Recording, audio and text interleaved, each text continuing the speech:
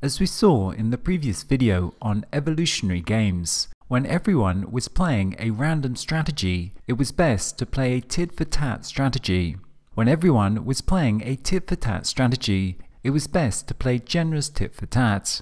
When people were playing this, it was then best to play an unconditionally cooperative strategy. Once the game was in this state, it was then best to play a defecting strategy, and thus creating a cycle. This illustrates clearly the dynamic nature to the success of strategies within games.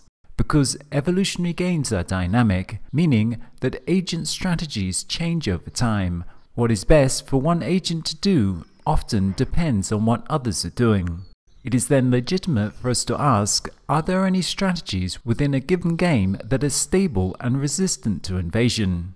In studying evolutionary games, one thing that biologists and others have been particularly interested in is the idea of evolutionary stability, which are evolutionary games that lead to stable solutions or points of stasis for the contending strategies.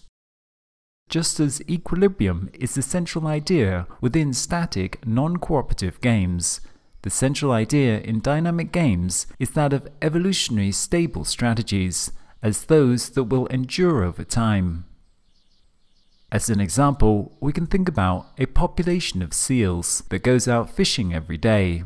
Hunting for fish is energy consuming, and thus some seals may adopt a strategy of simply stealing the fish off those who have gone out fishing. So when a whole population is fishing, then if an individual mutant might be born that follows a defect strategy of stealing, it would then do well for itself because there is plenty of fishing happening. This successful defector strategy would then reproduce, creating more defectors. At which point we might say that this defecting strategy is superior and will dominate others. But of course, over time, we will get a tragedy of the commons situation emerge, as not enough seals are going out fishing. Stealing fish will become a less viable strategy to the point where they die out altogether, and those who are going fishing may do well for themselves again. Thus, the defector strategy can be said to be evolutionarily unstable, and likewise, the fishing strategy may also be unstable. What may be stable in this evolutionary game is some combination of both. The evolutionary stable strategy concept is very much similar to the Nash Equilibrium within classical game theory, with a number of additions. Nash Equilibrium is a game equilibrium where it is not rational for any player to deviate from their present strategy. An evolutionary stable strategy is a state of game dynamics where, in a very large population of competitors, another mutant strategy cannot successfully enter the population to disturb the existing dynamic. Indeed, in the modern view, equilibrium should be thought of as the limiting outcome of an unspecified learning or evolutionary process that unfolds over time. In this view, equilibrium is the end story of how strategic thinking, competition, optimization, and learning work, not the beginning or middle of a one-shot game. Therefore, a successful, stable strategy must have at least two characteristics. Firstly, it must be effective against competitors when it is still rare, so that it can enter the previous competing population and grow. Secondly, it must also be successful later when it has grown to a high proportion of the population, so that it can defend itself against future mutants. This, in turn, means that the strategy must be successful when it contends with others exactly like itself. A stable strategy in an evolutionary game does not have to be unbeatable, it only has to be uninvadable and thus stable over time.